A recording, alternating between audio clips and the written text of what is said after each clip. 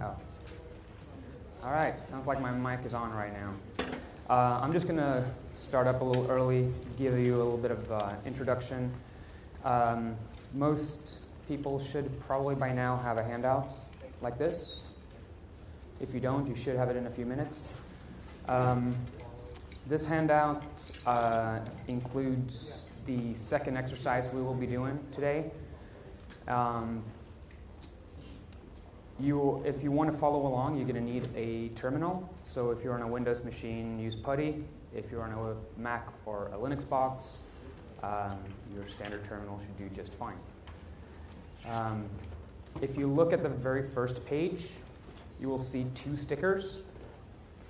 The sticker on the left-hand side is the one we're going to be using in the first hands-on lab. And the one on the right-hand side is the one we're going to be using for the second lab. We only have 80 minutes, so we're going to be cranking through this pretty fast. And if you are not done with either one of the hands-on labs when we need to go to the next one, don't worry about it. Stay around afterwards. We'll hang around here and we'll help you get it sorted out if you want to. But just try to move along as fast as possible.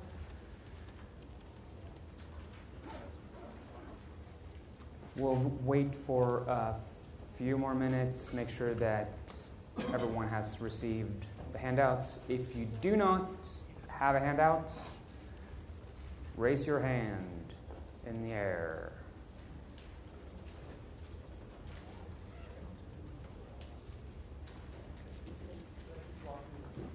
Yeah, do that.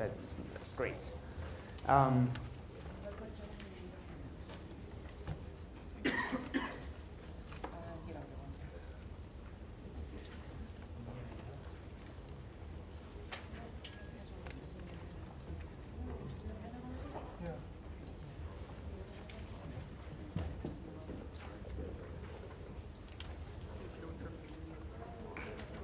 Yeah.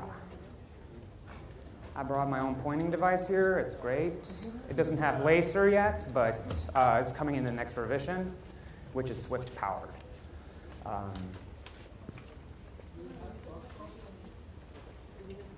Louder, please. Do we have a soft copy of that? We do, probably. I can put it up after this workshop, and we can put it up on the screen. Where are we going to put it up?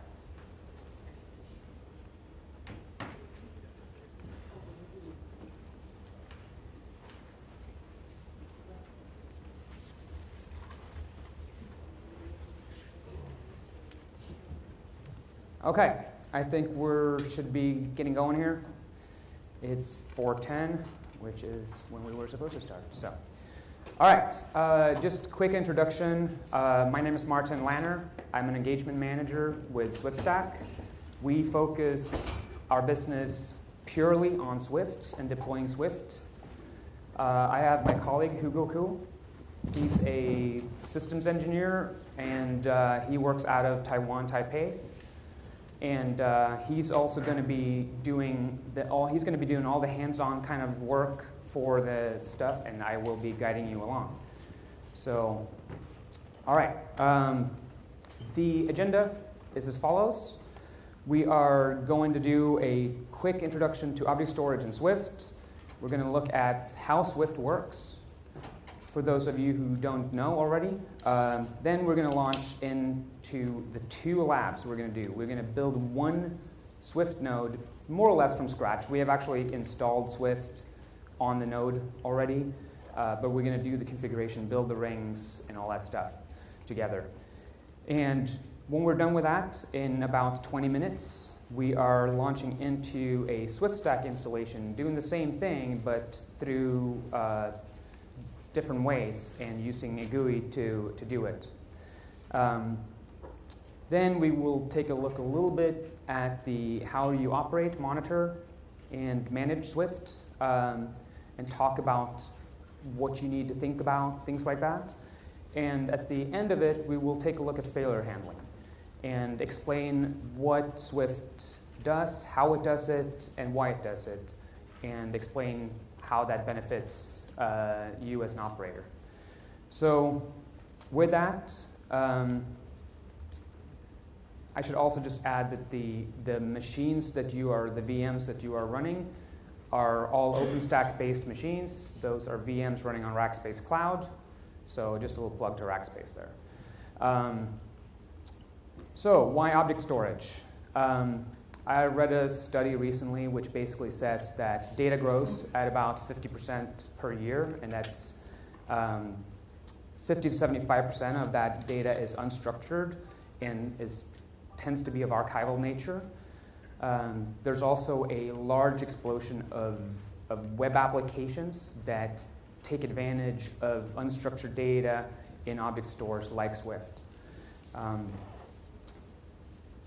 Swift and object stores in general are using RESTful APIs, so the way you address it is just through an HTTP request. And the nice thing is that it's a distributed system, high availability, where you don't need to worry about things like RAID and loss of nodes in your system. That allows you to run very agile data centers, make the operations much slimmer, and you don't have to rush out and change disks and stuff every time you have a disk gone bad in a RAID or something like that. Swift does not use RAID, and so it saves you from all those things. Now, why Swift as opposed to something else? Well, you guys are probably all here because you like open source. Swift is completely 100% open source, and it's been proven at scale. We know Rackspace runs very large clusters. They have gone out and publicly talked about that. There are lots of other clusters out there that have not been talked about publicly, but they're also very, very large. So it's hard to beat Swift today in terms of being proven technology. And since it's all open source, you can peer into what's going on underneath. The Swift ecosystem is today managed by about 15 core devs, and there's another 150 or so developers that are contributing to and from to the project. The developers in the core system comes from SwiftStack, Rackspace, Red Hat, Innovance in France, and IBM. I probably forgot a few, but there's quite a few there. Intel. The benefit of running Swift is also you can deploy a large object store in your own data center. So although S3 at Amazon is very, very popular and it's great for a lot of use cases, it's not always great if you're under some kind of restrictions in terms of making your data running on public clouds. And also the price of it can be pretty high when you start adding a lot of data into it. Now, Swift has some really unique features. Multi-region clusters is basically a cluster that can span multiple data centers across states or even America, Europe, Asia, South America, whatever you have, which means that you truly can run a resilient infrastructure and have very high durability and availability of your data. Storage policies is something that is just around the corner in Swift. It's a great new feature to be able to take advantage of different kinds of tiers of hardware or numbers of replicas, depending on what you need to do. Later on this year, there will be erasure coding added to Swift, and a lot of companies are looking forward to that, and it's a great way of reducing your footprint of your data. So, how does Swift work? The design goals are really just making it reliable, highly scalable, and hardware proof. I think reliable speaks for itself. It's very, like I said, it's very, very simple to deploy. It has extremely high durability. A study by Seagate, I think, a few months ago claimed that Swift would have 12 nines of durability, which is pretty amazing. Obviously, highly scalable. You only need to add racks or machines to the cluster and grow it out, as opposed to traditional storage, which tends to be more of a forklift upgrade if you need to move from one SAN or NAS to another. Hardware proof. The nice thing about Swift is that you can run it on standard servers. Just select whichever hardware you like to run it on. If you happen to have a favorite vendor, buy the gear from them and deploy Swift on your standard Linux distribution, and off you go. All right, so how do we actually address this? A typical URL looks like this. So you have https swiftexample.com, and you have version 1 in the API version. Could be v2, but then you have your account, container, and object. That's how you address every single object in the store. Very, very simple. And if you're a dev, you probably appreciate this because it's incredibly easy to do over HTTP. So what do? If you want to put an object in, you write it with a put command. You read it, you do get. Very easy. OK, so now then, the Swift components, what do they do? We have a proxy server, we have an account server, container, and object, just like you saw in the URL before. Underneath, we also have the rings, which is sort of the killer mechanism that makes it all work. The rings are built up using regions, zones, devices, and partitions. And that's kind of how Swift knows where to place its data. So when you're using Swift, the way that it works is that you get a user, sends a request in, it comes into the proxy then forwards that request to the account, container, and object servers that writes the data or reads the data out of it. Underneath there, of course, you have the disks, and in this example here, we have 3 replicas, as you can see. All right, so here's the write request.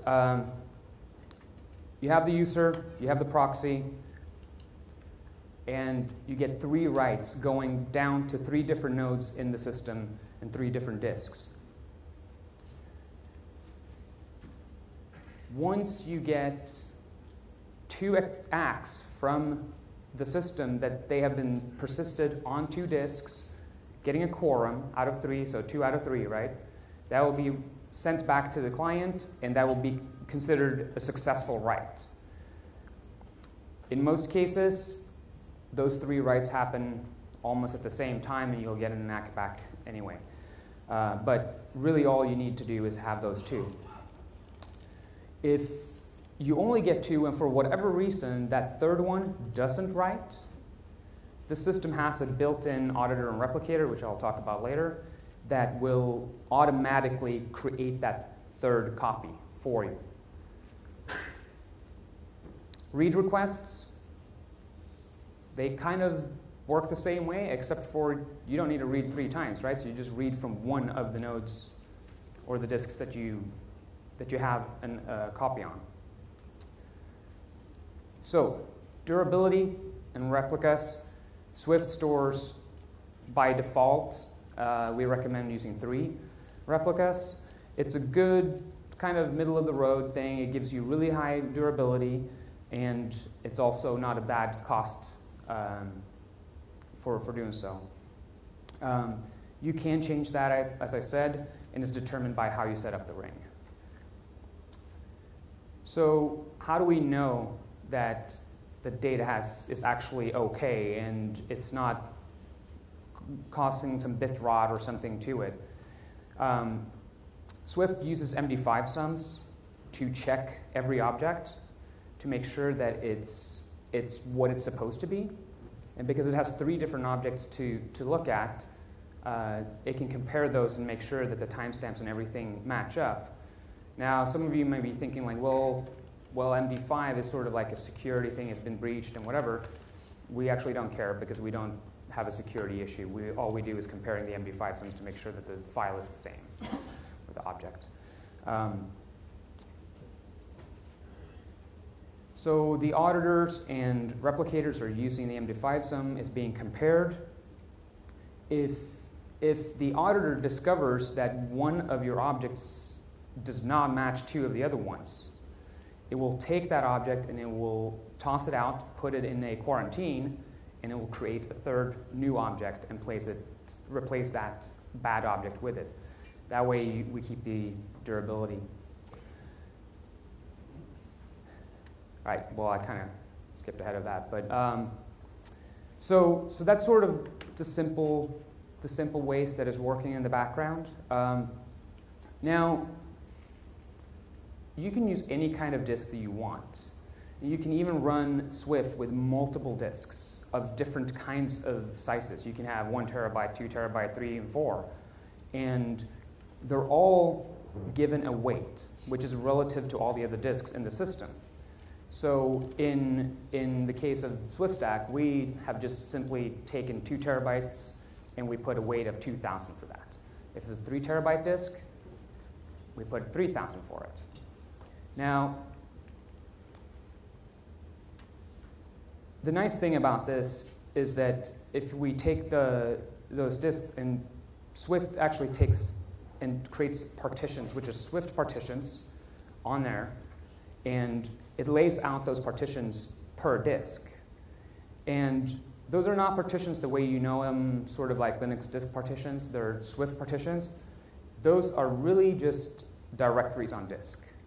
So if you go in, like I've done here, and just do a ls on one of the disks under the objects, you will see all these different partitions. They're just simple directories on disk. So what we do is we basically take those partitions and they get mapped out over the cluster. And when you have, let's say, the 2,000, a weight of 2,000 of a disk, those get evenly spread across the disks in your system.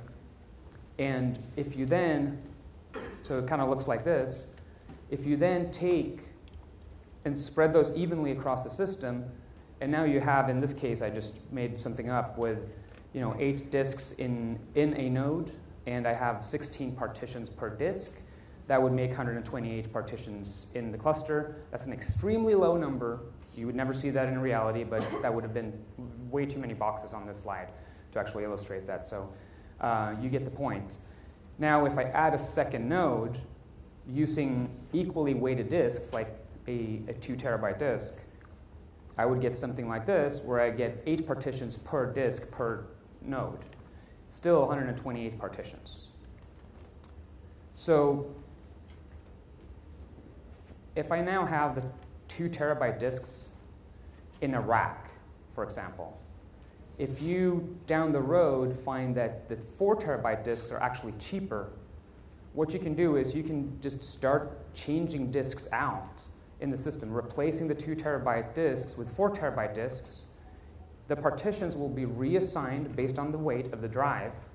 So a 4,000 weighted drive would have more partitions than a 2,000 weighted drive, which means that as the data comes into the cluster, it will get evenly spread across the disks.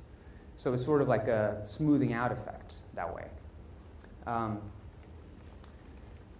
Obviously, with advances in technology and drive sizes going up, costs going down, you can now go from 2 terabyte disks in a rack and swap them out with 4 terabyte disks in the rack, same hardware, and double your storage footprint. So these partitions I talked about, what do they do and how does it work? Well, the ring that I mentioned before is kind of the magical thing that lets Swift find everything. So the partitions are mapped kind of like an encyclopedia. So if you're going to look up Swift in the encyclopedia, what do? Well, you go A, B, C, D, and so on till you find S. You go to S and find Swift. Now, Swift uses hashes, not regular letters or anything like that.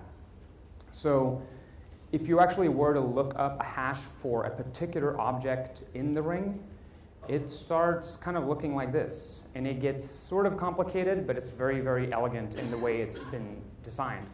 So if you take a look at the object here, first kind of going back here, that's a Unix timestamp for that particular object. And if you look at the partition underneath it, that's 53.180, you will see that there's a 53.180 up here after objects. Then you see the last 3 characters of the object hash, which is being prepended in right after the partition, which makes it really quick to look that up. Then you get the full hash, and inside of that directory, you will find the object timestamp, which relates to the object. So Swift just iterates over that, and it will find it through the ring that way. It makes it very simple. So really what it does, it takes that entire directory, the path of the directories, and then looks up the partition, and using the hash, finds the object. So we got to build this ring. And the ring consists of mainly 3 different things. It's the number of replicas. Like I said before, it's usually 3. That can be changed again. You have the number of partitions, which is not a value that you can change. It's static. So when you start setting out to build a cluster, you kind of want to know how big that cluster is going to be. Of course, that's kind of impossible to tell sometimes. So you're better off going a little above what you think it's going to be. You don't want to have, say, oh, I'm going to build a 10 petabyte cluster, realizing about 2 years later that this cluster is really going to go to 300 petabytes. So choose carefully when you do that. The last part is the min part hours. The default setting in most clusters, or at least the ones we deploy, is 24 hours. The min part hours, what it does is we have 3 different objects sitting in different partitions, right? What those partitions, if we make a change to the ring, what's going to happen is that the objects are going to move at some level in the cluster. They're going to be moving off to a different disk or something. And if that happens, we can't move all the objects at the same time and just kind of shuffle them around. Because while we do that, if a request comes in for that object, the proxy won't know where to find it. So what min part hours does is it kind of locks 2 of the partitions and the objects down so that they can't move while another one is in flight. Once that finds its destination, another partition or object can move. Okay, another really cool thing about Swift is that it automatically puts the data in an as unique location as possible. What that means is that if you only have a single node and you have 3 disks, the data will be placed on those 3 disks. If you grow your cluster to 3 nodes with multiple disks in each node, you will be guaranteed to have 1 object on every node. Stepping even further, going into zones, maybe you have 3 racks. You assign every rack as a zone. Guess what? You're going to have 1 object in each zone. So if you lose power to one of the racks or the top of rack switch goes down, you can still access the objects in the other 2 zones. Likewise, go into the multi-region cluster, does the same thing. If you have two different data centers, you're going to end up with a guaranteed having one copy in each data center and then a second copy in one of them.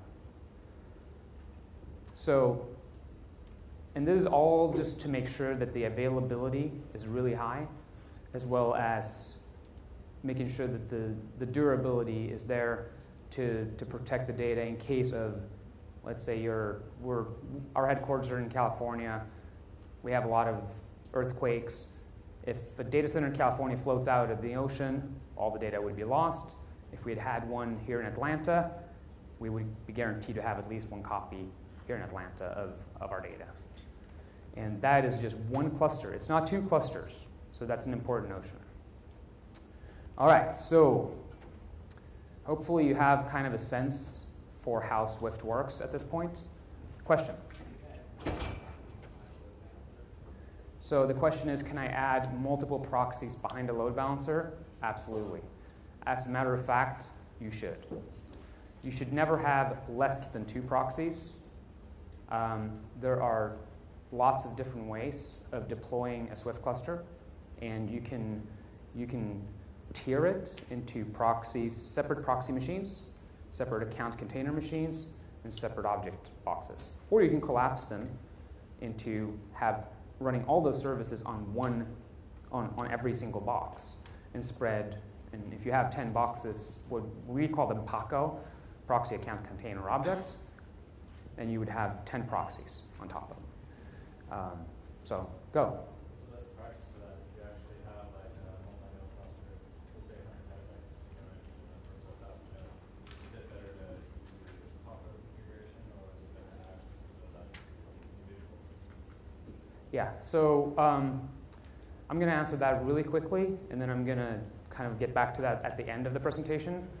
But the question was, what's the best practice if, let's say, you have a 100 petabyte cluster? Would you deploy it all doing PACO? Probably not, because from a price point perspective, that would probably get kind of expensive. And you can do that, you can kind of tier out your cluster in a better way and make that fit your use case really well. So at that point, it's probably more of a financial, economical issue than anything else. Can you tell us about the weight factor? The weight factor? The weight? Factor which you are using here. If you, let's say you change the speed of the disk, you replace it with a higher capacity or a greater speed, greater RPM, what's going to happen? If I heard you correctly, can you tell us about the weight factor and how does that affect if you have different kinds of speeds, RPMs of your disks? Yes.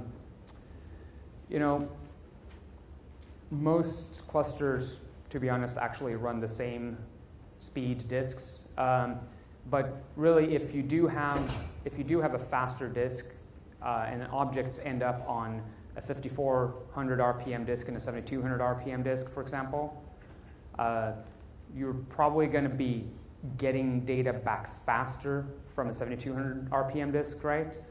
And so because of how the proxy works, you're going to kind of favor the 7200 RPM disk. That's kind of how it would work. All right, great. So I do have a slide later on to kind of talk about afterwards. We can talk about tiering and breaking things down, and we'll also stay around here to take questions afterwards. But in the interest of time, let's go ahead and do the lab, do the manual Swift command line client. So take a look at your sheet. On the left-hand side, you have a demo and password. You have an IP address and the SSH command to actually get into that machine. So has most people already gotten into the machine? Question? Password doesn't work for you? Demo password? Give him a new sheet. Anyone else having problems logging in? Give him a new sheet too.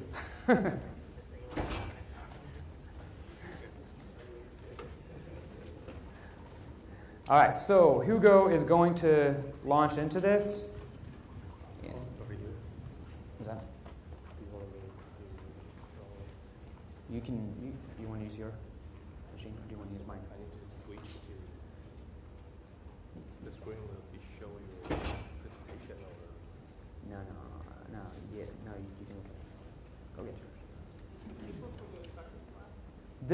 This is the second lab stuff.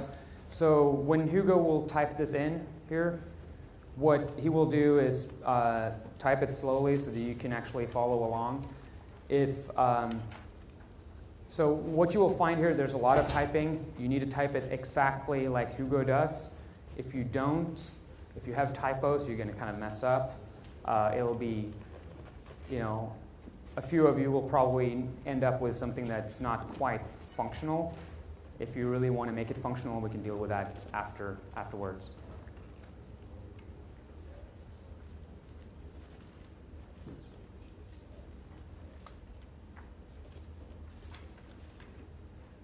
You got it?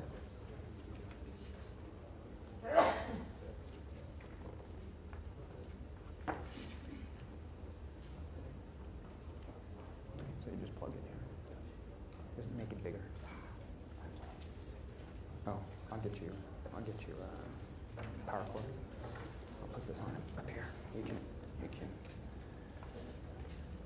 move there.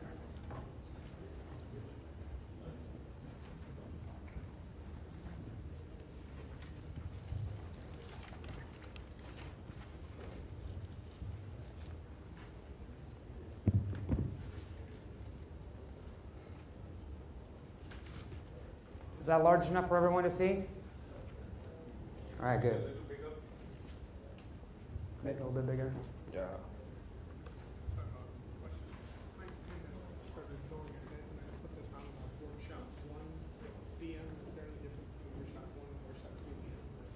So the question is there any difference between the Workshop 1 VM and the Workshop 2 VM? The answer is yes. Swift is already installed. The basics of Swift are already installed in Workshop 1, and it will, if you try to install Workshop 2 on Workshop 1, you can have problems. You can get a new one if you want. Let's see.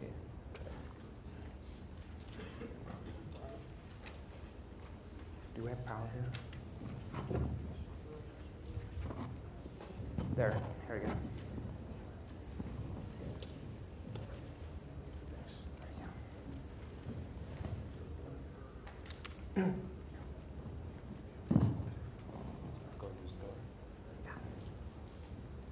All right, so let's start this up. So first of all, let's check the available disks inside your virtual machine.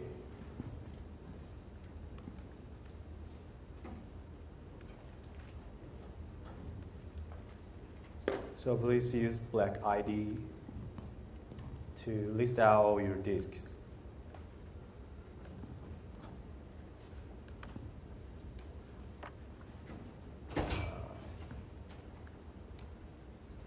All right, so you can see down there, you have a couple of mapper disks. Those are virtual drives that we've added to this machine in addition to the OS disk.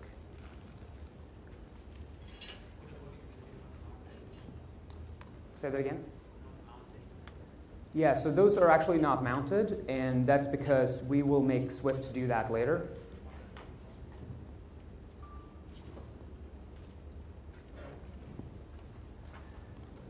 So the first thing you're going to be doing here is you're going to do a couple of, make some directories, and those are going to be mounted under SRV node, and then we're going to make directories that are going to match the disks, so disk 1 through 5.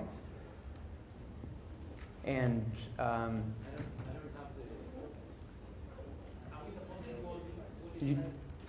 hang on.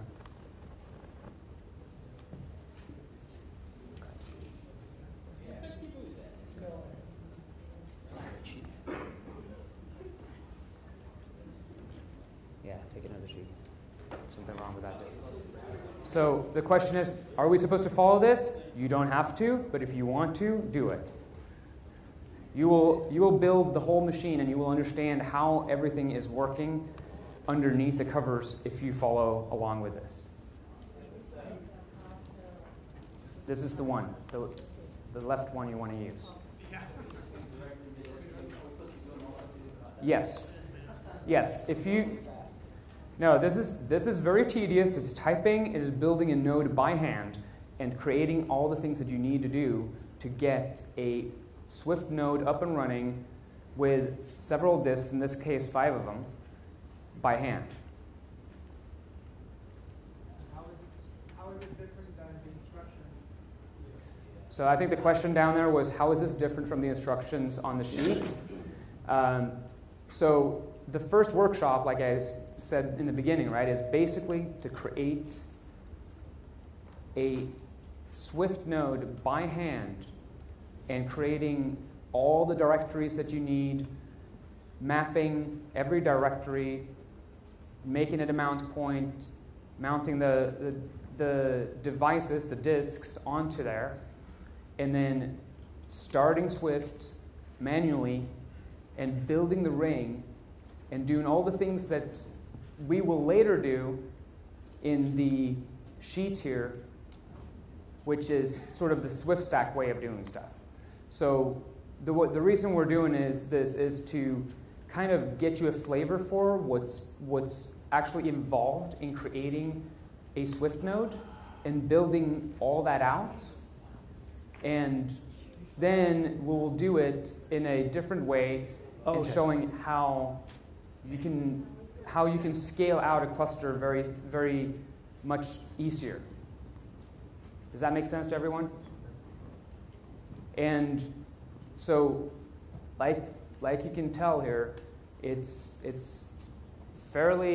fair amount of stuff that goes in to building a Swift node. So let's see. So where are you now, Hugo? I just try to format all the disk we had here. So I want to make sure everyone is catching up. So yeah. So what happened here is Hugo created directories, SRV node disk, 1 through 5. He now then did. He then added, formatted the disks as XFS with a size of 512. Put a label on each disk with D1 to match the directories that he created previously. And so now he's gone through what? 2 of them? yeah.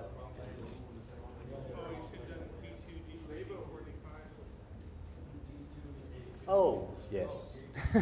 See, it's very easy to mess this up.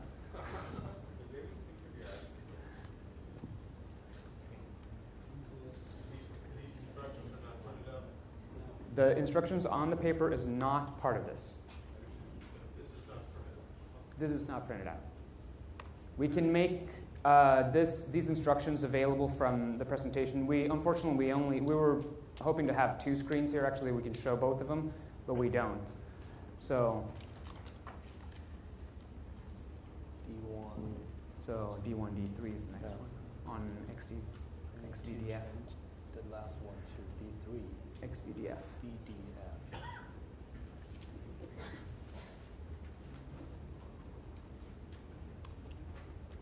All right, so now that Hugo showed how easy this is to actually get confused by, he's now going back and fixing his mistake.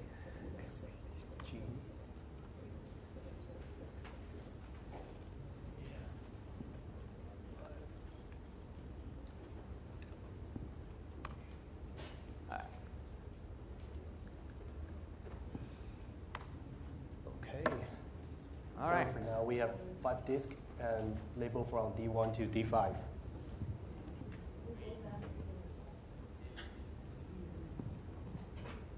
Okay, so these disks now, if you look at the mount point in the devices, the labels of these devices are now matching up to the mount points that we created earlier with the make dir command.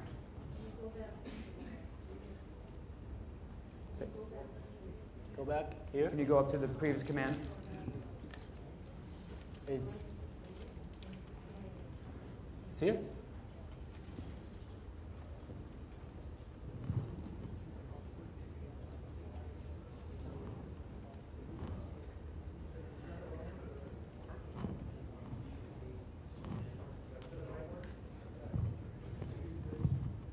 Yeah, should be the disk as VDD supposed to match to D1 and E match to D2. Yeah, the second is wrong. I already fixed it in the newer command. All right, so let's keep on going. So can I move it forward? Yeah. Okay, thanks. If you guys don't all complete it, it's okay. We can work through this afterwards. And that's like I just want to make sure that you get a flavor for what's involved in actually building this and how complicated and sort of how much orchestration you actually need to make this happen. So don't feel bad if you can't follow it all. Try to keep up, but if we get to the end of this, no big deal, all right? We're here. We're not going anywhere afterwards. We're happy to help. So for now, we need to mount all the device to the proper directories. That's fast.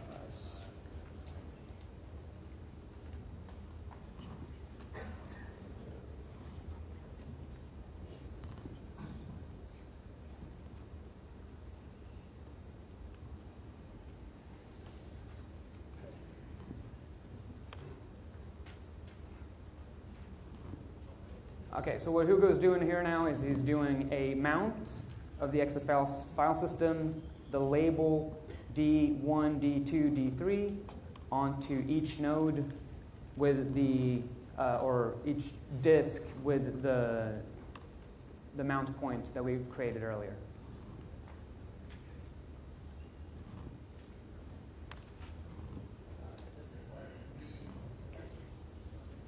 Question? Okay, so this is a great question. Is it required to use XFS as the file system? Swift does require that you have extended attributes for the file system. You could use something like ext4 if you wanted to. XFS is a very proven, reliable file system. It works well. It's very fast. It's sort of the go-to file system for Swift today. That's why we're using it. We consider it to be best practice. That's why.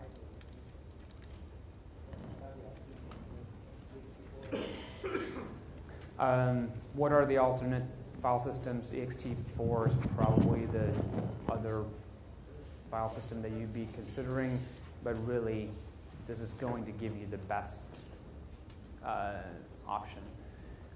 We can talk a little bit later about something called disk file, which is an abstraction layer in Swift. But for the time being, we can talk about that afterwards if we have time. Question? I just noticed that when you're in the LSPL kit, you're also known as LVMs. Is this just practice or is raw block devices? Yeah, so we use them as raw block devices, right? So does that answer your question? I mean, that's what we're doing. And we're putting an XFS on top of it. Okay. All right. So the LVM layer companies. Okay, so yeah, so question about LVM. It's kind of a long story. The reason we're doing it here is because if we had to add 100 gig drives to every of these, we would be in this room adding tons of virtual drives to it. Okay, so the last thing you do after this is that you need to make sure that those SRV node mount points are owned by Swift, so that Swift can write to them. So what Hugo did here was he changed the ownership recursively on all those directories. Now that we have like just the basics of the disks laid down on the system, we actually need to invoke the Swift ring builder. The Swift ring builder will take the partition powers that we talked about earlier. Hugo is using a partition power of 14 here. It's using a replica count of 3.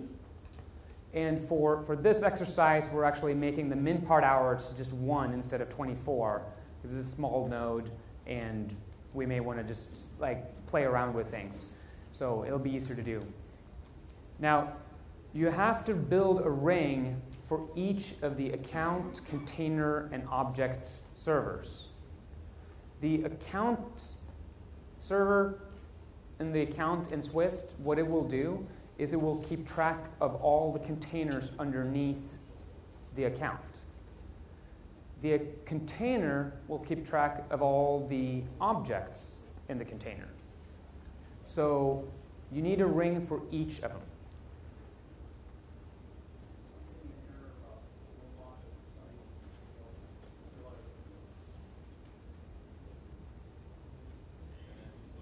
Are you in it?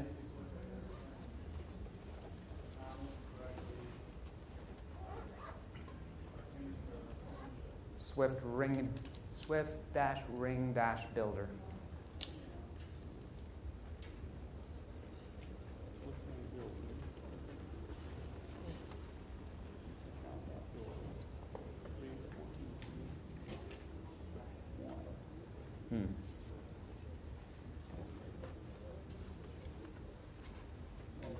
Yeah, we'll have to take a look at it afterwards.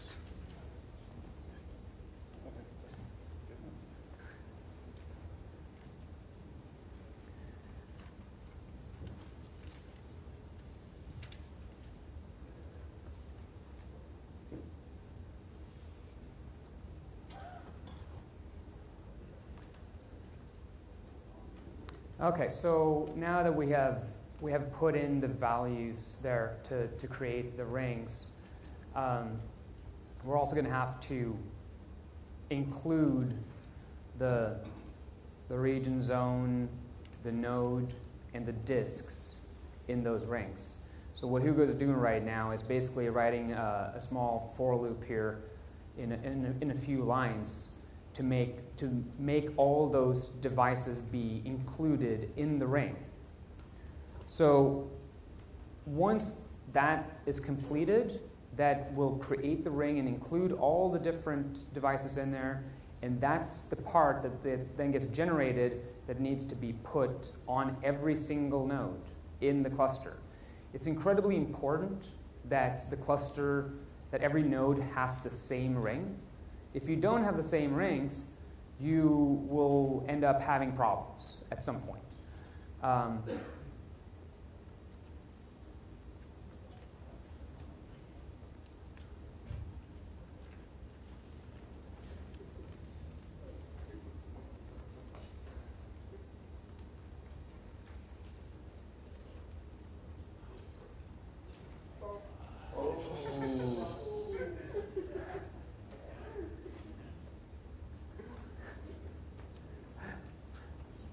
So defaulting to region 1. Yeah, because we did not specify the region, so we just use the default one.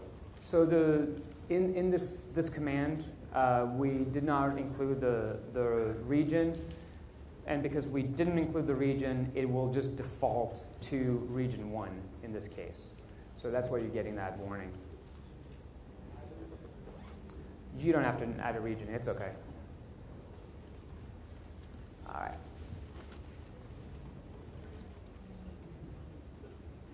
Do you have the commands on PowerPoint? Yeah. Unfortunately, I can't switch back and forth because I only have that.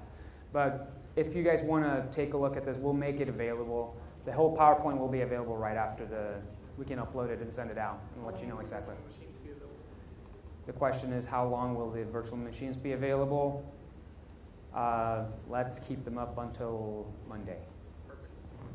You can play around with them, mess around with things, reset them. Okay. All right, so let's go ahead and do the actual ring builder and create it.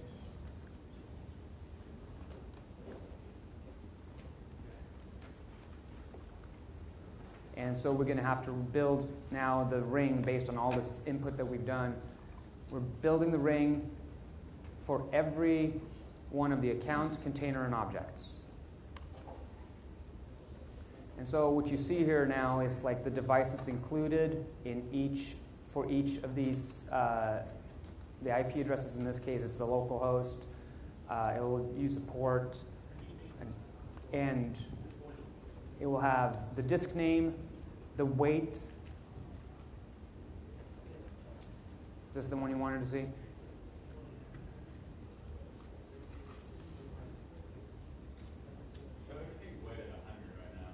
So everything is, so in this case, we're using these quasi disks, right? And we're just defaulting to 100 here for the sake of it.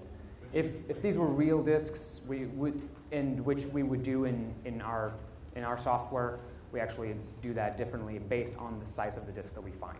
Do you guys determine the weight yourself, though, or does Swift, as a rate, determine weight? So I guess the question is, you'd have to determine the weight of the disk yourself. If you do this by hand, you have to have some kind of way of systematically laying it down the proper way. And in that case, yes, you would have to determine that weight. You can do what we do, which is basically look at the disk and say, hey, that's a 4 terabyte drive. That would be a 4,000.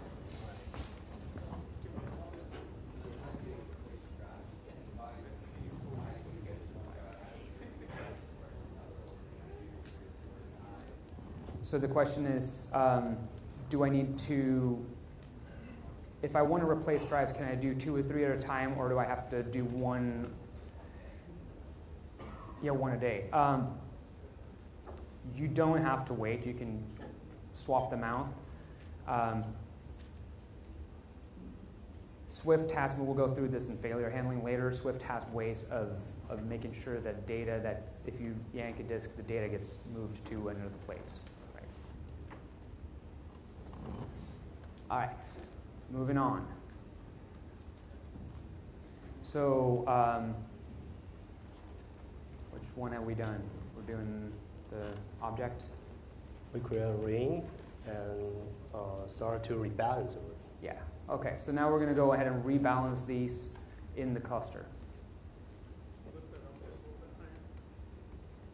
No, oh, okay. Left it up. All right.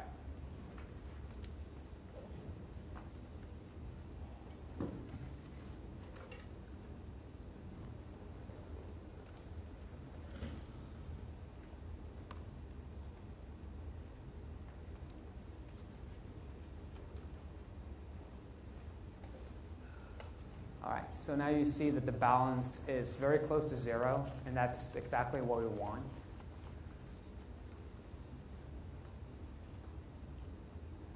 And if you end up having an unbalanced cluster for whatever reason, if you push out the rings, new rings, it will, over time balance itself. This one? What's that? Basically means that the weights in your cluster across the whole cluster are assigned in a way such that the cluster will spread the data evenly throughout, based on the weights assigned to disks and so on. All right.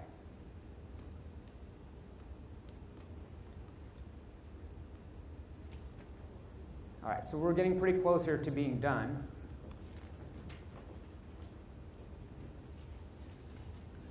So what Hugo's doing here is just listing out the rings that he just created. And so now you can see that he has the account, container, and object rings all gzipped on this node. And if we had more than one node now, so if we had done this for, let's say, 10 different nodes, we obviously wouldn't do this exercise on one of the nodes. We would do it on a separate node or a separate kind of a management machine or something, and then we would distribute these rings out to the 10 different nodes. So that's the way we would ensure that every single node has the same rings. And the last thing here going on is that Hugo is starting the Swift services. And we're just going to take a look here at the Swift log to see what's going on, and it's outputting data. It's up and running. Yeah. So now we have Swift actually running here on the nodes. So if you go into, if you've actually been able to follow along so far, if you go to to cd home demo, you should be able to see in that directory that you have a CloudCAD image, cloudcat.jpg. And you can now take that image and you can actually upload it into the cluster so that you have that image inside the cluster itself. And doing so, you can use a Swift command line client that's on this node already. And the command is simply to say Swift space the -U for the user. And in this case, the user account that's been created is admin:admin. And then you have -K, which is the key. That's a user's kind of password, so to speak. That key is also admin. And then -A, which is the address. That's the URL that we started out with earlier today. And in here, that will be, address will be http and 127.20.0.1 /v1, no, sorry, auth/v1.0.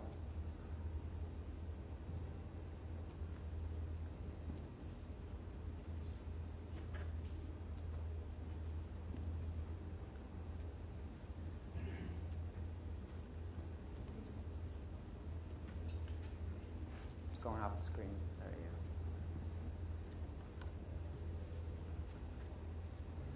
And then you're going to upload it to say upload, which is basically just a put request.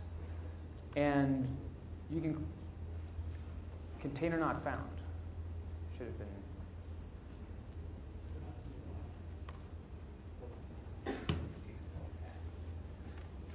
So if you do an upload and there is no cats container, that should actually create that automatically.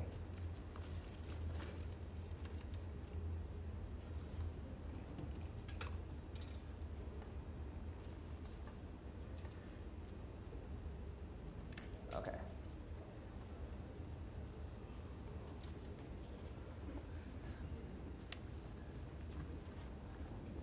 Take a look at the log here, see what's going on.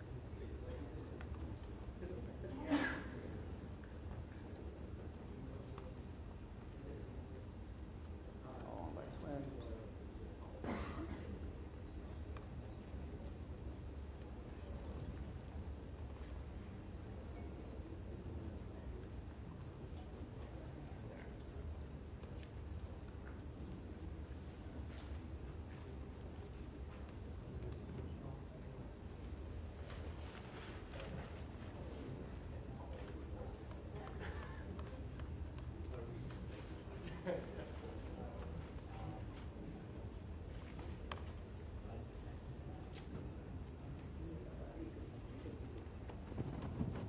localhost.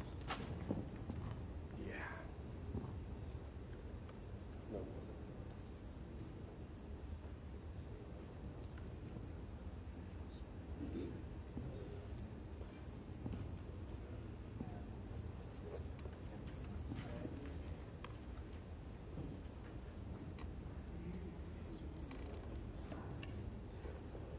No.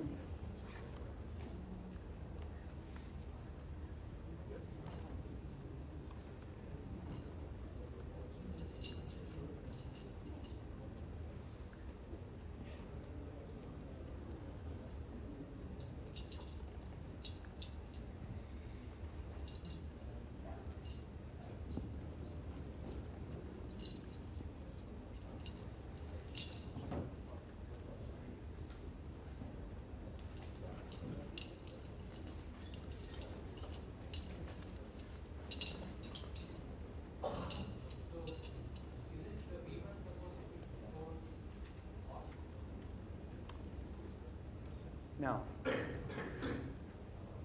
Off demo. Yeah. Oh, yes. Okay, please.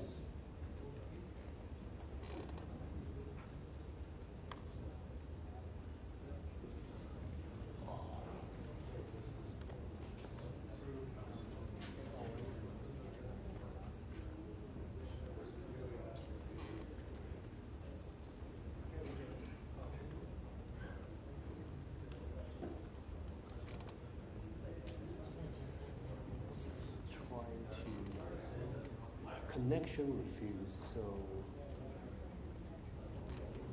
Okay, so let's, maybe I Okay. built the ring wrong. yeah. So in the interest of time here, I think what we've been able to show here is that building this by hand is actually quite complicated. Yeah. So maybe everyone like a better way to do that. Yeah, maybe you guys will prefer to build this in a way that actually works. So we now to provide a better way. Yeah. Right? So,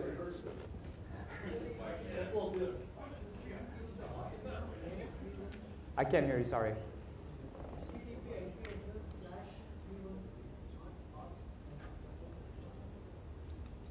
In this case, it should be set up with auth v1. Okay, so someone got it working. Someone didn't know how to type compared to us.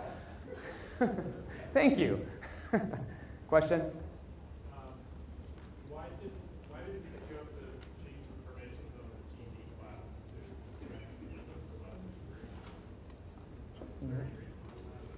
to Why did we change the permissions on? I think they were owned by, who are they owned by? What? The rings. Are they owned by? Oh. Right? Oh. LSLA.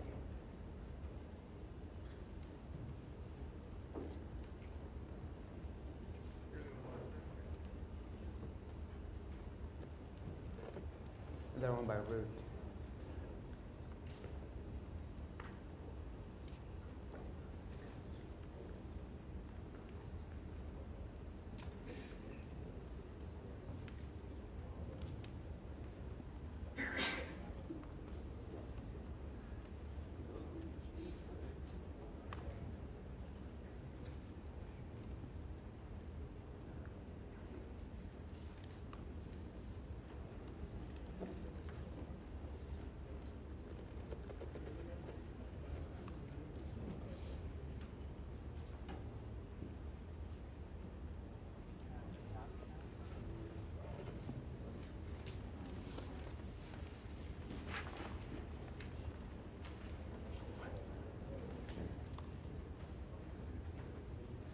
All right. Anyhow, we got one lucky person being able to actually do it. So let's move on, and we'll show you now how we've actually implemented this in using SwiftStack.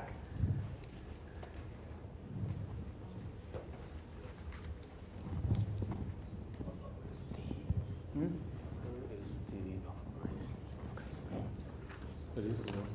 No, I don't know where it is. Take one.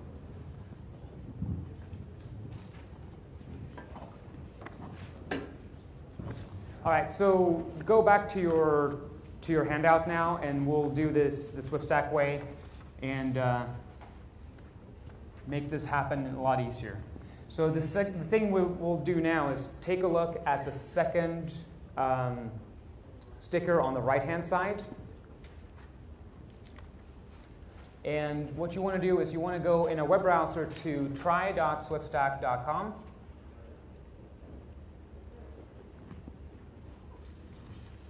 And WS. And in there, you should have a WS something value, and you put in a password that's the same one that's on that sticker, and you log in to the node, or to the controller, I should say. On the controller, you have a curl command displayed. It should be curl https try.swiftstack.com. And once you have that command, you can go and log in via SSH again to a new node that we have prepared. And you do that by just going to SSH demo at the IP address that's given on your sheet.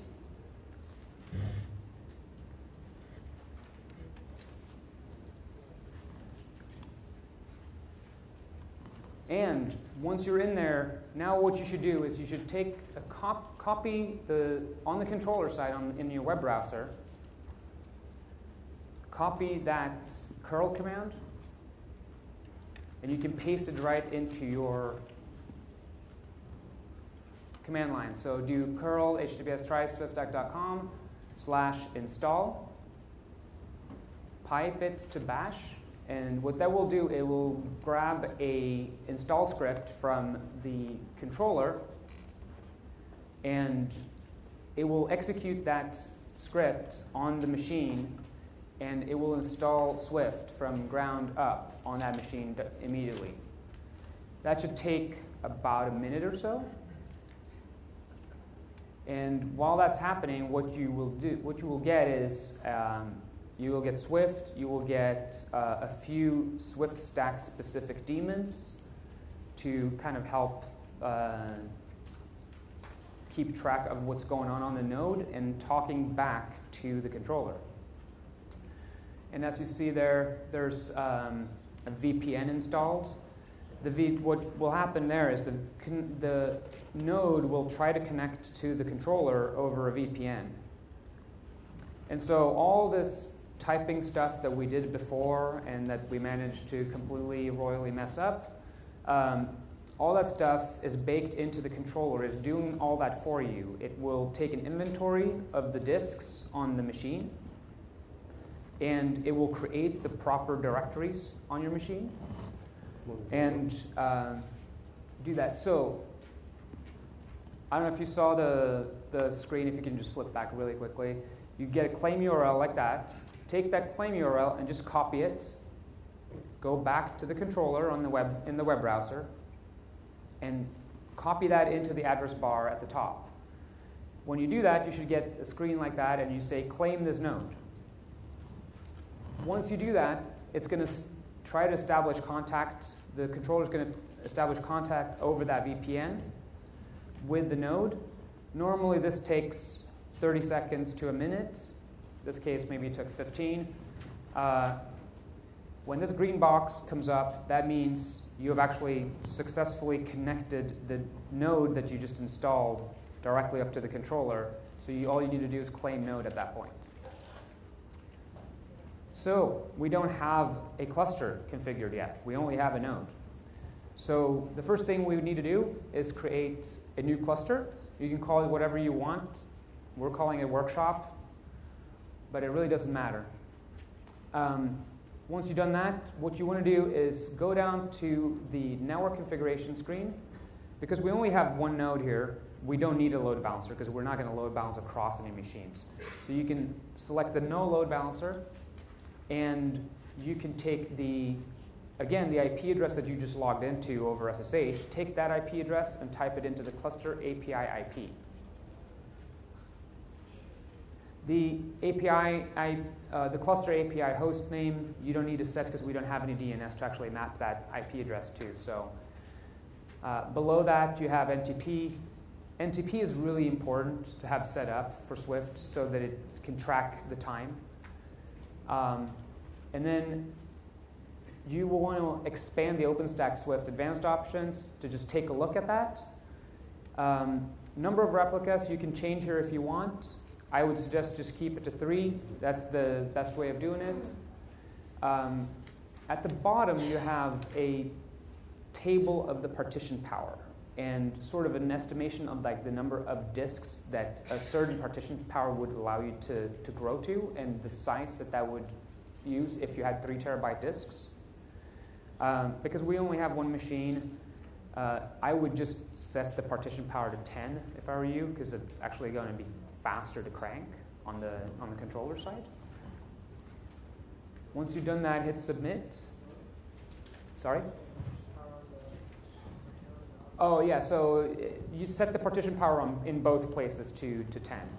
I think we default to 16 normally, but set them to 10 on both. And then just hit submit, and it will take you to a screen that says enable node, and you can go and ingest that node. And what that does is basically taking that long-ass host name, and it's going to now take that node, put it in underneath the cluster that we just created. Did you hit ingest, Hugo? Yeah.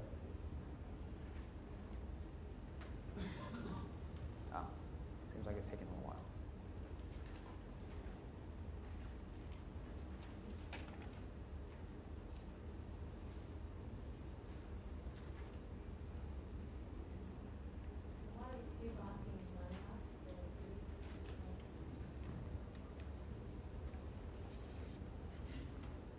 What was the question? See, after up here, right, on this page of signing. Yeah, say enable node. Did you install the node like we did before?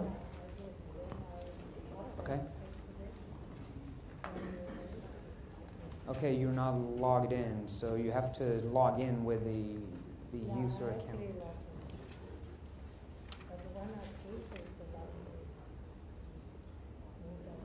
What browser is this?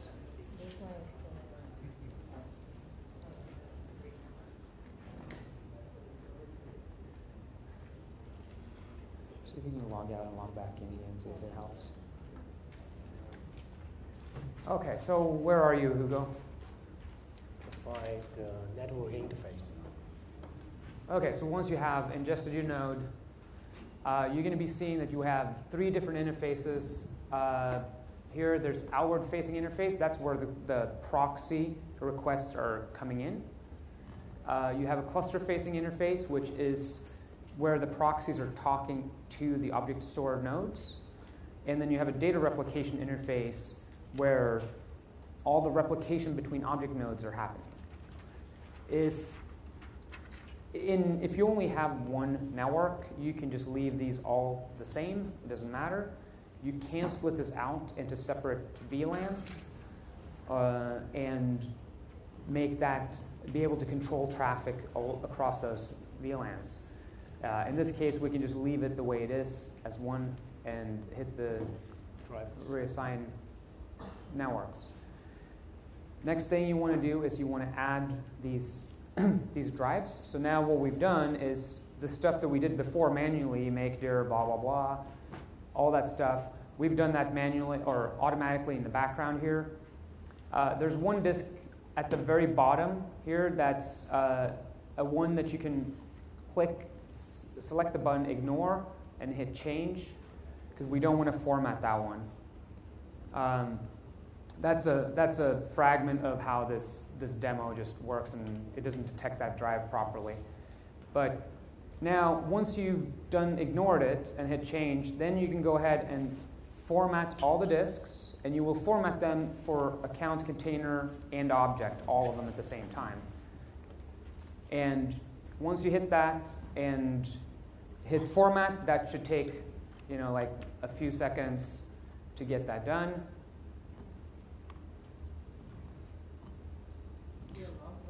Now Hugo is just going back to the node here to show using an SDT probe. It's a command that we have that basically lists all the nodes or all the disks for you. So you can see this maps to what we did earlier today when we did all the mistyping problems. So that's how that works. Okay, well, so Hugo has successfully been able to add those disks and format them. Now what we're going to do, we're going to add them into the rings. The same steps that we did by hand. And he selected add immediately. Add immediately will basically take the full weight of the disk, and it will deploy that into the rings. If we had, let's say, this was a new node that we're adding to an existing cluster, we may not want to actually add the entire full weight of those drives immediately. We may want to fold them in slowly. So what we do here is basically, if instead you had added gradually, which I don't suggest you do now because it will take too long, but if you had done that, what we had done is basically we're adding 25 gigs of weight to those disks every single hour. So that basically means that we're filling up those disks slowly, so we're not overloading the system and moving lots and lots of data on the back end. So the question is, the right side is for the ring operation. Actually, so the two columns you have is account container ring operation, and then you have object ring operation. And the reason for having two is that if you have large clusters with tons and tons of activity on them, with lots of containers and lots of objects in those containers, it's really beneficial to run the account container stuff on SSDs, because accounting containers rely on SQLite databases that everything gets rolled up into. And so when a request comes in, it will go into those and look things up. And if you do that on spinning disks and you have thousands of users, those lookups can be slow. And so if you put them on SSDs, those will be really fast and speedy. And in this case, there's no need because we're a little small thing. But that's why they're split out like that. Enable it. All right. So we should be good, and we should be able to enable that node.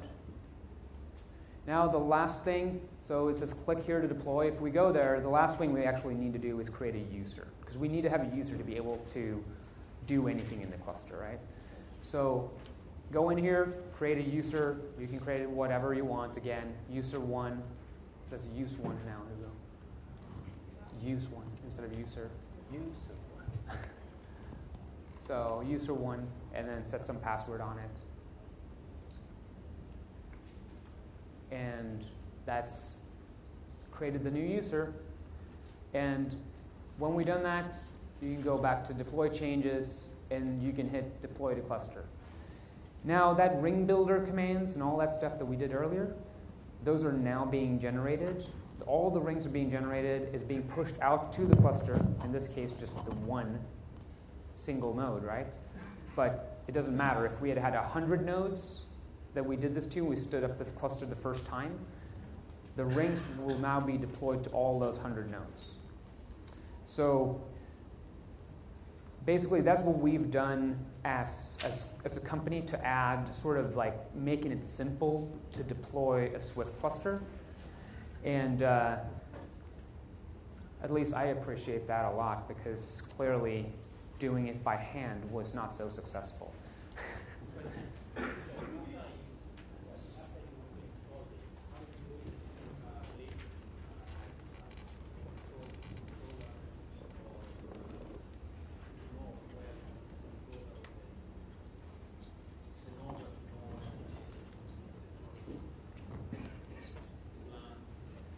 So I think the question here is how do you now use this for if you want to use Glance or Nova or other OpenStack components?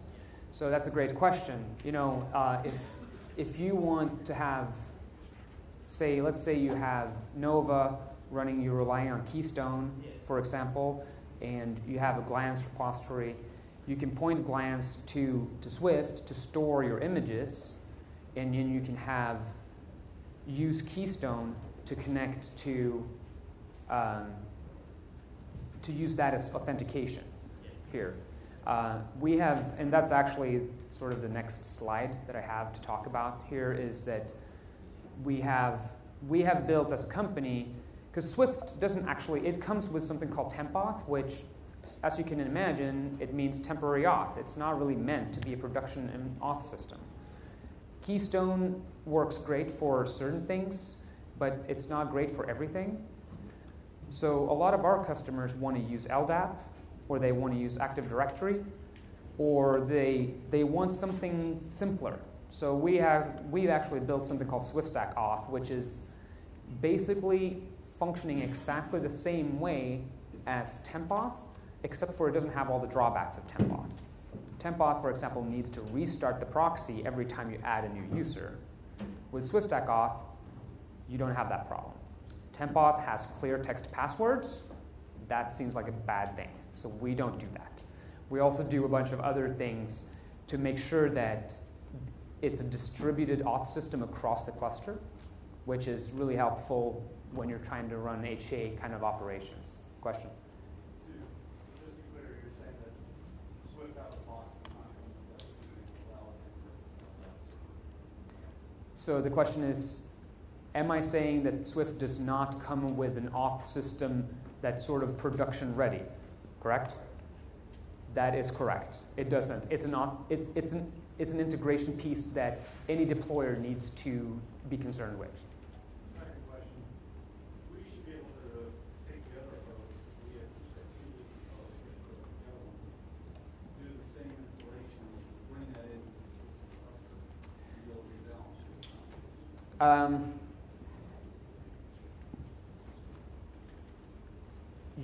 You basically would need to reinstall Swift on it. But yeah, you could take any node and add it into the cluster. So if we just have another node, you can add it, you can go home and literally like do another node in whatever virtual box and add it.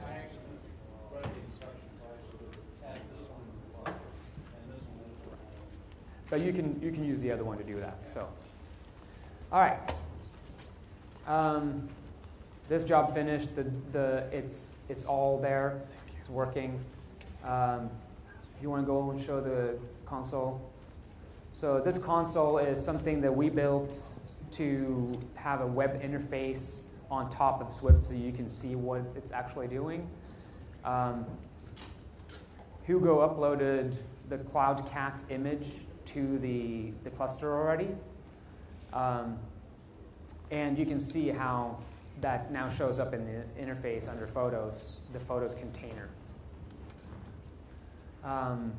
So that's just one simple way you can drag and drop stuff into the cluster using that, and there's actually the image that he uploaded. So, question?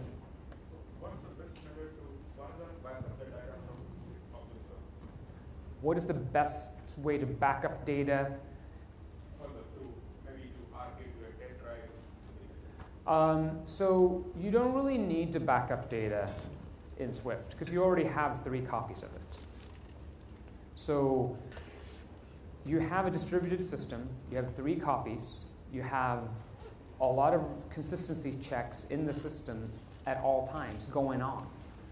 And so if you happen to have one bad object, it will be recreated as a new object anyway. So it's not like you need a backup system for a Swift cluster.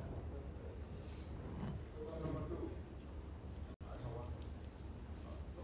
Can I deploy SwiftStack on CFS? No. there's actually really, so the question is, can we deploy Swift on ZFS? There's no reason to do so. Swift does not, as you noted here, we are not using any RAID whatsoever. And you actually don't want to use RAID, because the problem with that is that Swift looks at objects on disk. And if you abstract the disk through a RAID system so that Swift cannot see what's underneath, if that RAID system goes bad, Swift doesn't know that it's gone bad. So if that second disk in a RAID 6 or whatever, a ZFS RAID 2 or something, right? If that goes away, what will happen is Swift had no knowledge about those disks going bad, so when the last disk goes and your parity is gone, so is your object. So you actually don't want to use RAID at all in a Swift system. But ZFS is just a file system, right? Hang on.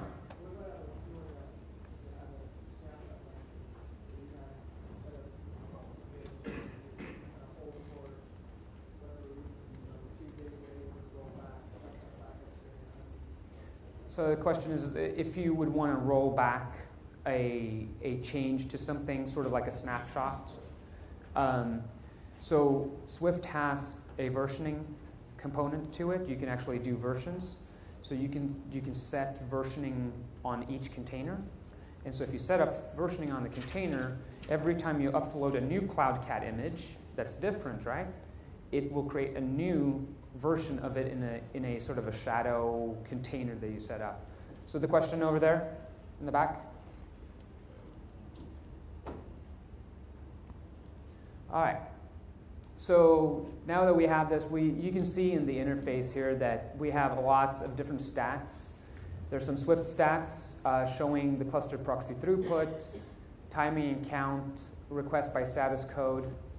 And you can start drilling down and making full screen graphs of that so you can see what's going on. Can you see the number of objects? You can see under Swift usage here, we have a utilization by account in the top accounts. We have, as a company, we've created a utilization API where we actually track usage by account, see how many objects, the size of them, how much network in and out users have been, or accounts have been using, that you can query the controller about that. So we have all that. Can you buy this for on-prem, or do you have to use the cloud service? So the question is, do you have to use the cloud service, or can you put it on-prem? Yes, you can put it on-prem. You can do whatever you want. We support both. We help you deploy the controller on-site.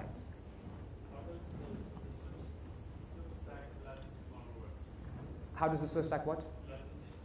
The licensing? The licensing for the is for the controller, and I don't know if I actually said this, but Swift that we deploy on each node is the same bits that you get directly from GitHub if you download it. So the way we license it is if you have, let's say you have 3 petabyte of raw. That would, if you use 3 replicas, that means you have 1 petabyte usable. So what we do is we charge for the 1 petabyte usable under management.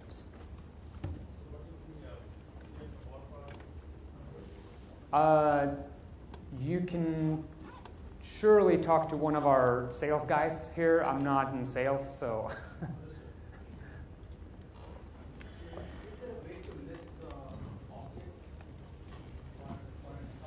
For an account, you can do it by the container.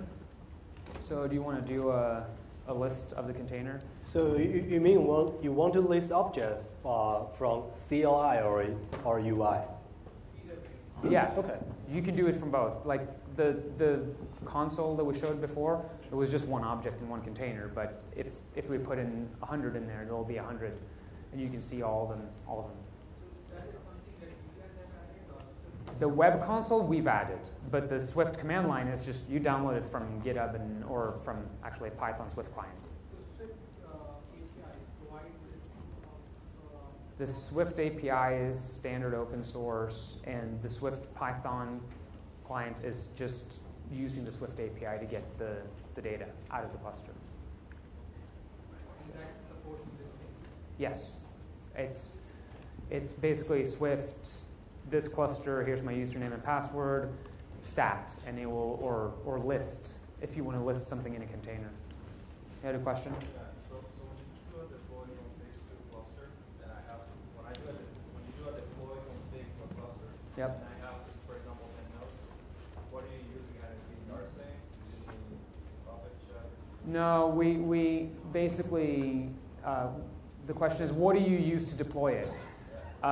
So what we've done is, it's not rsync, it's not Puppet or Chef. It's too heavy-handed for what we need to do.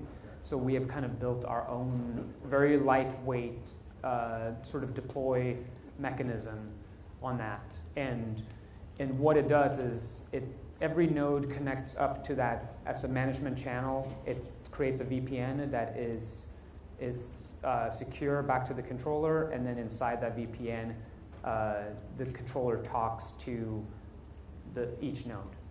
And the management channel is always on?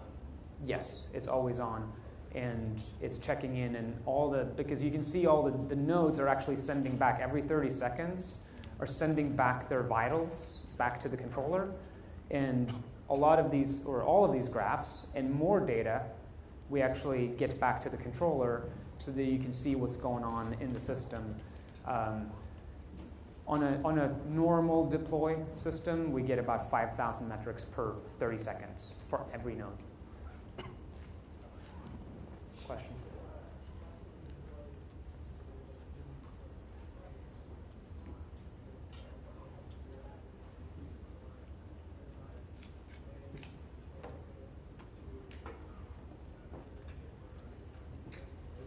So, good question. So the question is, if people have done this sort of the open source bits by themselves and kind of hacked it up, right? Can we take that and just import it into a SwiftStack cluster?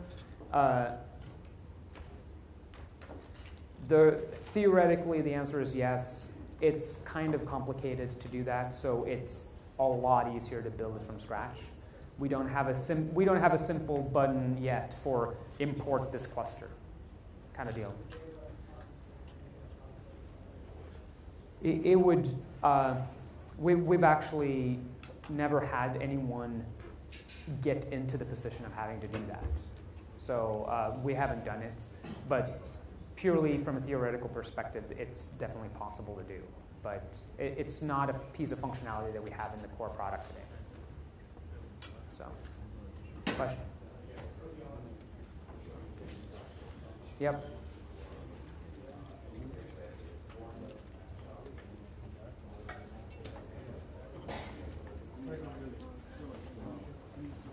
So the question is, if something gets moved to the quarantine, do we manually have to change or manage that quarantine and delete stuff out of it? It doesn't get deleted out of the quarantine. We don't just flush it, and Swift doesn't, because you may actually want to be able to go back to that quarantine. And normally, it's not like the quarantine is just going to overflow with stuff, because then you have a bigger problem on your node or on that disk anyway. But surely you could go in there and delete everything out of the quarantine, but it should be a pretty small amount of data in that quarantine. So, all right.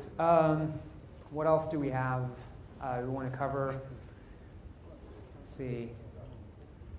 We're kind of, what time is it now? It's, we're kind of running out of time a lot. But we'll stay around here. If you have questions, feel free to ask, come up, talk. We can go over if you want to troubleshoot anything that didn't work on your machine. We're happy to help. Where can you get the slides? We will put the slides up.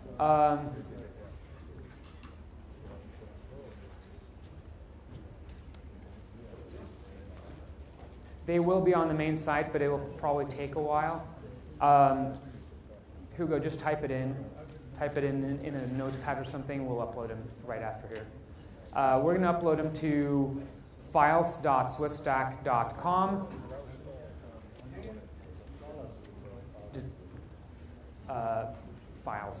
Files.swift.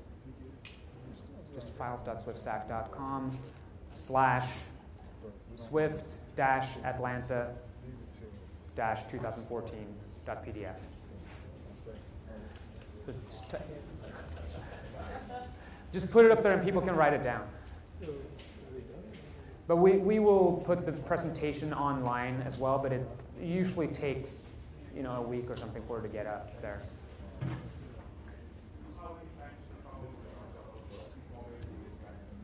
Do we have any plans to put out a mobile device client? We are not working on that ourselves, but there are plenty of different clients already out there that can talk to Swift. So it's not like you're at loss of stuff out there. Yeah. Yep. So question is, do the disks need to be the same size? No. They can be all different sizes. We don't care.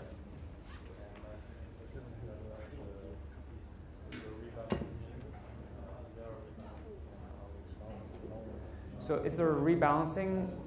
If you push out a new ring with new disks on it, with new capacity, there is a rebalancing that will happen in the cluster as you do that.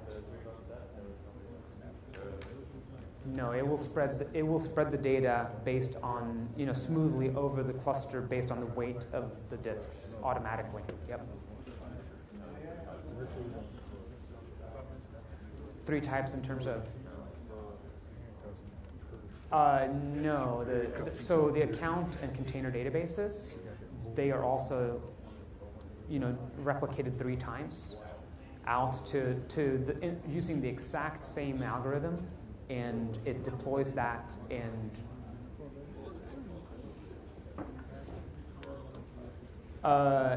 the disk-based is used the same way. Obviously, generally speaking, account and container databases are much smaller than objects, right? So if you sort of follow best practices of using account container on SSDs, then what you will end up having is, just 100 gig SSD per account container object node is usually plenty of fine. Whatever, it's like 200 gigs may be the least you can buy today. That's reasonable, right? But yeah, did you have a question? Yeah. Right. No, yeah.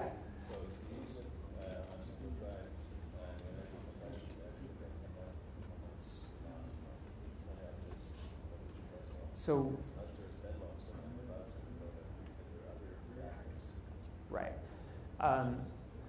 So the question for those who didn't hear is ZFS is actually just a file system. Yes, I'm aware of that. Most of the time people ask us about, can I just use this with, the way I described it earlier. So yeah, you're 100% right. And there are things in ZFS that are really, truly valuable things to take advantage of. Swift on ZFS has not been tested very much. I know there are companies that have been wanting to do so. There's really no one in the community or the core devs that have spent or think that it's valuable enough in the system to spend all the time that it would need to actually do that and test it, and versus XFS, for example. So.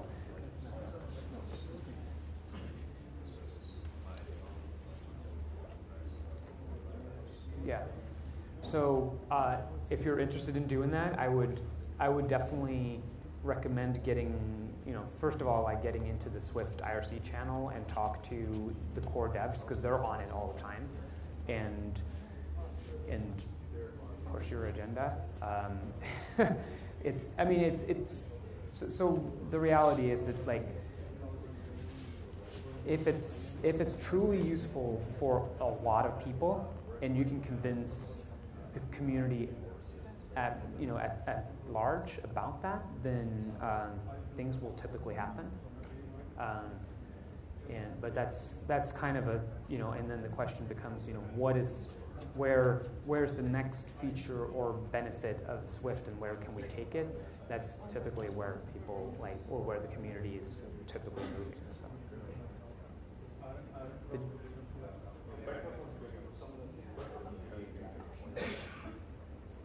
Maybe. I mean, people have said that ButterFS is going to be available and production ready for several years now. I'm not sure that it's gotten there yet. Every time a new version of an OS comes out, they say it's going to be the default. And I think that there's one OS that has it as a default that I'm aware of right now. So maybe with time, who knows? Yeah. Yep. Yes. Well, thank you.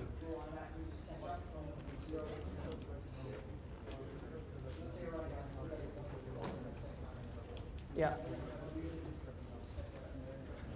Yes. So for those of you in the back, yeah, so bringing up a second region when you're 75% on a full on a cluster, and you have one in the US and you're putting one in the UK or something, is that possible to do? Absolutely. The reality is, if you have a really large cluster, right, it's 7 petabytes that you need to move. 7 petabytes across the Atlantic Ocean on an undersea cable is going to be slow. The bandwidth of putting those 7 petabytes, replicating it in your existing data center, shutting down the machines and putting them on a boat to the UK and turning them back on over there and having the replication and just doing the diff of what happened is probably faster.